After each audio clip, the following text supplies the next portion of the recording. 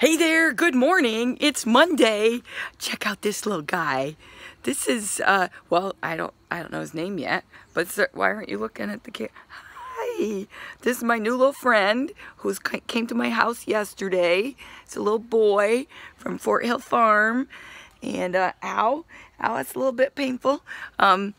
He's been doing great. I dropped him off at the house and then I went down to my mom's. So he had all day to explore and figure out what the little red cottage was like.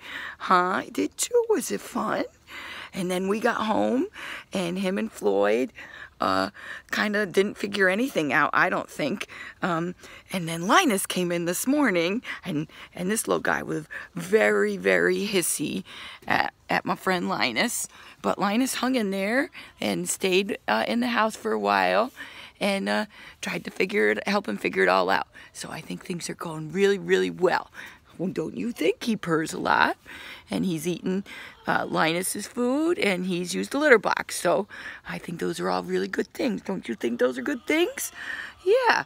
Just one little thing on this day in history. In 1908, Mr. William Durant incorporated General Motors.